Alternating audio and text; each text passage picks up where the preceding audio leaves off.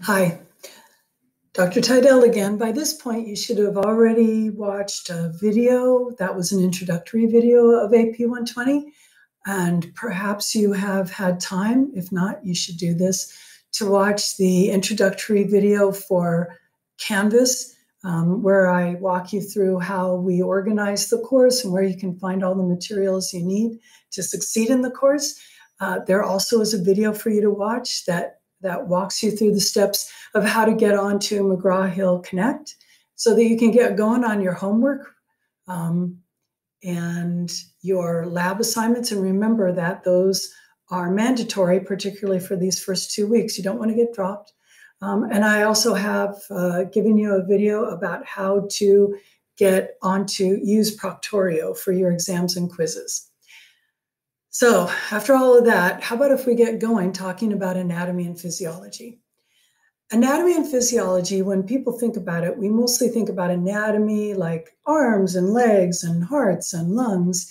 And that's true, and we will be talking about those things. But the truth is, in order to understand how life works, you really have to start by understanding how chemistry works. So when we're talking about the levels of organization, this is really conceptually one of the paradigms that physiologists use to understanding human life. Yes, ultimately we'll get up to the place where we're talking about humans, right? But before we do that, we need to be thinking about the smaller subparticles. This is going to be one of your questions on exam 1, so pay attention. So we're going to start with beginning with the atoms, right? An atom is the smallest unit of matter that retains the properties of an element. It's the smallest unit of a chemical. And actually, you will be learning the names and the functions of some subatomic particle. So we're talking about the essence of matter. That's going to be our first level of organization. Now, atoms get put together with other atoms to create molecules. Let me put on my laser pointer here, molecules. Anytime 2 or more atoms are stuck together by a covalent bond, we have got something called a molecule. So some of the simplest molecules might be something like oxygen. The oxygen that is around you, they're not technically oxygen atoms. Technically, they are oxygen molecules because here on planet Earth, oxygen likes to bind to other oxygens. And so we've got a very simple molecule. Water is another simple molecule. A water molecule is made out of an atom of oxygen and 2 atoms of hydrogen, making these Mickey Mouse looking molecules. So those are molecules. Now, the molecules of life are much more complicated than these very simple molecules. The molecules of life are often called macromolecules, and they are made out of many atoms, not just 3 like in a water molecule, but many, many atoms, sometimes millions of atoms put together to make really, really large structures, things, substances, right? So a macromolecule, this is a teeny tiny little piece of DNA. And every one of these red spheres is a hydrogen. Every one of the yellow ones is an oxygen.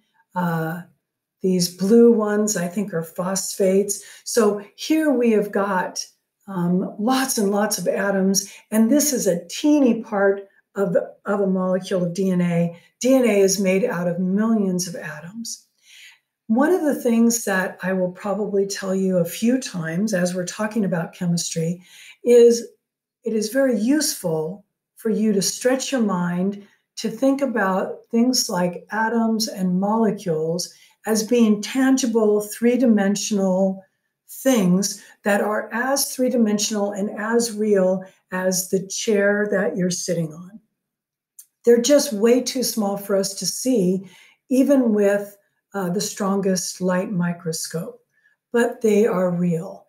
And particularly the molecules of life, like proteins, they actually are like tiny machines, right?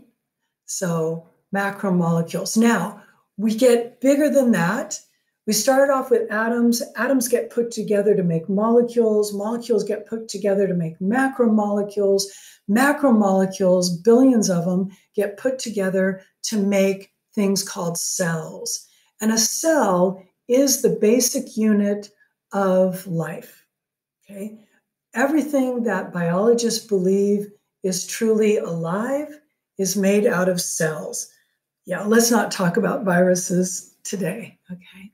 Now, we will be talking about a typical human cell in a little while, and cells have got internal structure that is divided up into things called organelles. Just like the human body has got organs inside of it, cells have got organelles inside of them. This orange cell is a human white blood cell, and those green cells, those are little tiny bacterial cells. Now, if we take cells and we put them together, we can organize them, and now we are talking about anatomy, into tissues. Tissues are groups of cells that function together, and we've got a couple of examples here. We will have an entire lecture about tissues. This tissue is hyaline cartilage. You know the cartilage that's in your knee? That is what it looks like through a microscope.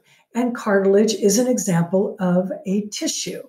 This is skeletal muscle through the microscope, this image on the right. And skeletal muscle is another example of a tissue.